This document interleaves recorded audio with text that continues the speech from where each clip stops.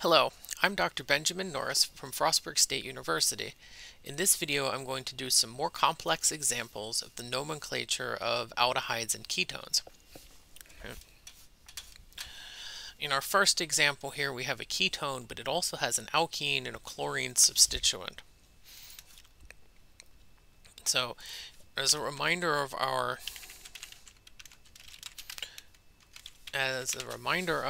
nomenclature process, we need to identify the parent chain.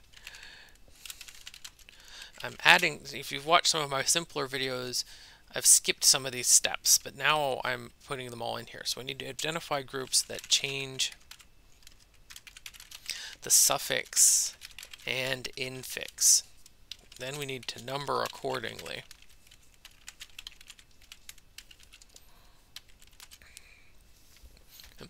And now we need to identify substituents.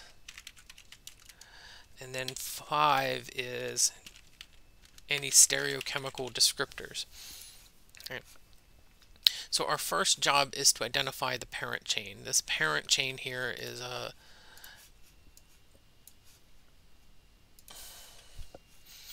this parent chain has 5 carbon atoms in it. So let's see. I'll highlight those in red. All right. And so at stage 1, we would have a pentane parent chain. Stage 2, we need to identify those functional groups that change the suffix and infix. So we have a ketone that changes the suffix to -one, and we have an alkene that changes the infix to -ene. So that's going to adjust the parent chain name from pentane to some kind of pentene-one. And we're going to number the chain so that we end up with locants that tell us where these things are. Right. Now at this point, you're going to have to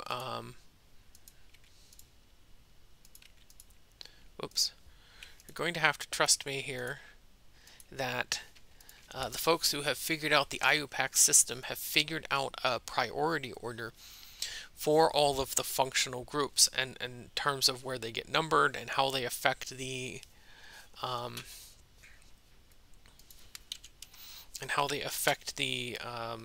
infix and suffix, right? And it turns out that in that order, ketone has higher priority than an alkene. And almost always the oxygenated functional group has a higher priority, and the functional group in the higher oxidation state has a higher priority. Okay. So the ketone is going to be higher priority. So that means now we have a pent, and this is important. I'm going to put the locants for the -ene and the -one inside the parent chain name. If we try to put them up front, we get confused as to which one goes where. Right? And then we need to identify the substituents. We have a chloro substituent, and it's on carbon 4. So now we're at 4-chloro pent 3-ene 2-one. Okay. And the final thing we need to do is identify stereochemistry. Okay. So we have an alkene here.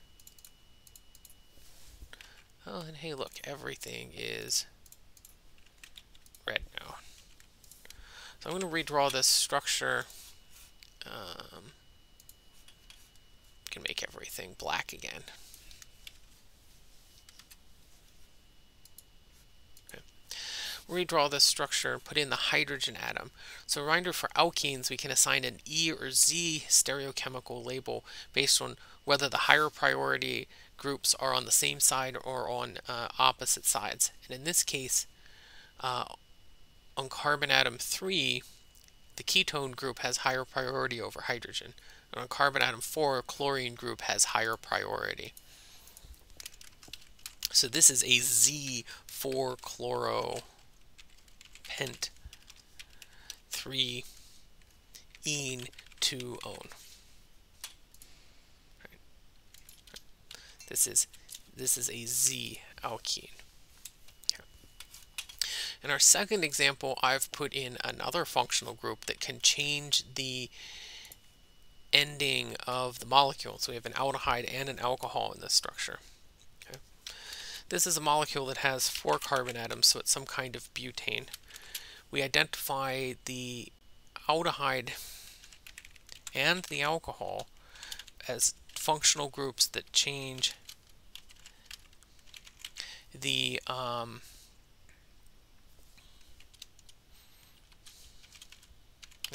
suffix of the molecule. The problem is we can't have a molecule with 2 different suffixes. We have to have a single suffix. So again, as I mentioned earlier, functional groups with higher oxidation states. The aldehyde is more oxidized than the alcohol, so the aldehyde ends up with priority, and that informs our numbering. Right? We want the high priority functional group to have the lowest possible number. Okay. And so the alcohol is at 3 and the aldehyde is at 1. And if you watched my video on the nomenclature of aldehydes, then you know that aldehydes are almost always on carbon 1.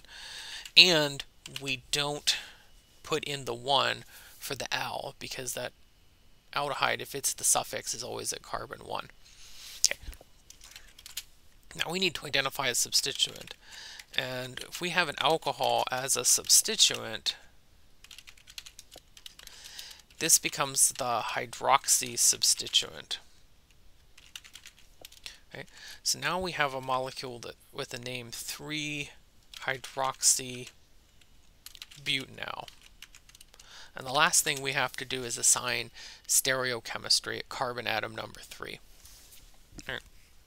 So at carbon atom number 3, the alcohol has the highest priority, and then carbon atom 2, and then carbon atom 4. And so we would draw our arrow from high OH to 2 to 4, which is clockwise, but the lowest priority is up.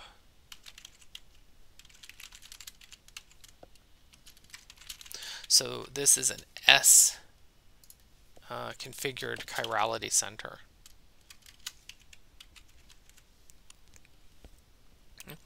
And so here we have S3-hydroxybutanol. Okay. The nice thing about IUPAC nomenclature system always is that there's a set of rules to follow. And as the molecules get more complicated, yes, the rules can get more complicated, but if you can follow those rules, you can put together any name. So I have one more example. It's a cyclic ketone with 2 different substituents on it.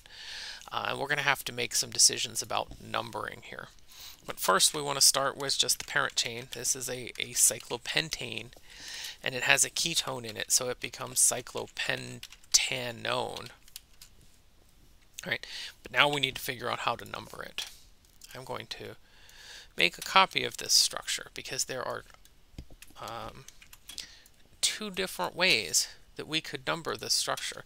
The ketone is always going to be at 1, but we could number it clockwise so that the cyclopropyl group gets the lower number, or we could number it counterclockwise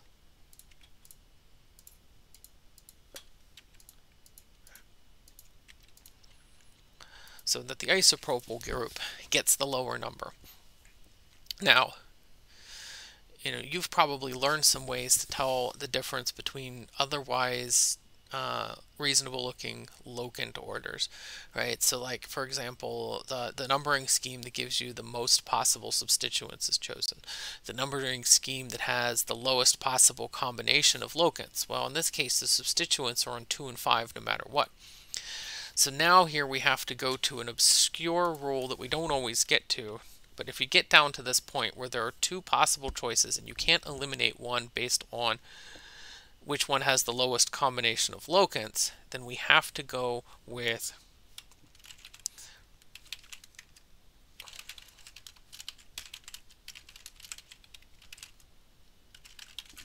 the alphabetically first gets the lowest locant. Okay. And as a reminder, we get to this as, you know, this is like the last rule in terms of assigning locant. All right, so first we assign the priority functional group to the lowest possible locant, and then we assign locants to generate the smallest combination of locants, and then the alphabetically first gets the lowest locant. So what that means is that we want to choose the arrangement on the left because cyclopropyl is alphabetically before isopropyl. Okay. And so this is 2-cyclopropyl, 5-isopropyl, cyclopentanone, and my name is wandering over into this other structure that I've drawn. So let's clean that up. There we go. Okay. And I don't have to go any further because we've done all of the substituents. I put them into I combined 3 and 4, and we don't. Oh, but we do have stereochemistry here. So let's take care of that stereochemistry. Right. And so in this case, it's either, so the cyclopropyl group is 1, the ketone is 2, the rest of the ring is 3. So that's counterclockwise. So we have S at carbon 2, so that's 2S, and we're going to have R at carbon 5. And if you, I did that really quickly, so I encourage you, if you want to pause the video and think about that more carefully, go right ahead. There we go. 2S, 5R, 2-cyclopropyl, 5-isopropyl cyclopentanone. Again, complex structures, but you can name these things if you can follow the rules and follow the process. All right. Thank you for watching.